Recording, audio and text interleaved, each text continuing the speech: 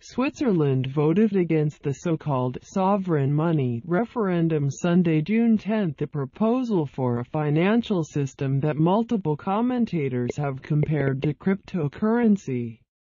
Sovereign money is an initiative that would give the country's central bank sole control over creating money, instead of continuing to allow commercial banks to create money for credit and loan purposes.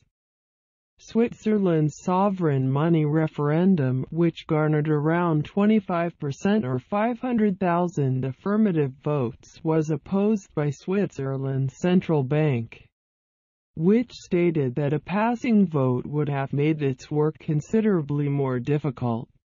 According to Beat Weber of the Austrian National Bank, Bloomberg wrote, "The idea of sovereign money, or Vollgeld in German, can be compared to the use of Bitcoin, BTC, or other cryptocurrencies as a non-debt-based economic system."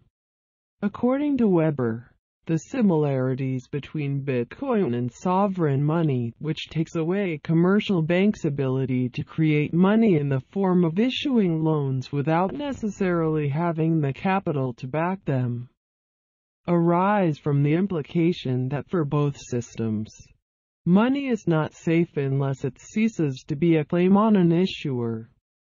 The underlying idea is that commodity-like money would enable individual possession of money without dependence on an issuer, which may suddenly become unable to make good on its promise. Emma Donne, a board member of the group Momo responsible for the Sovereign Money Initiative, told Forbes today, June 11, that crypto could have been used under the system we were proposing.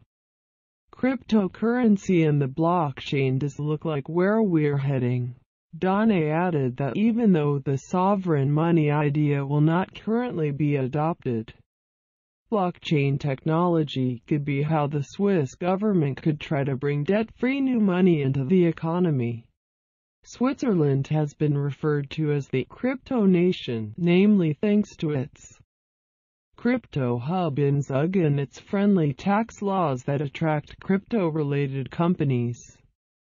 Last week, Zug announced that it will be running a blockchain-powered municipal trial vote this summer, allowing citizens to vote on local issues using their mobile devices. Thank you for listening to my channel. Please subscribe for get hot news in the world.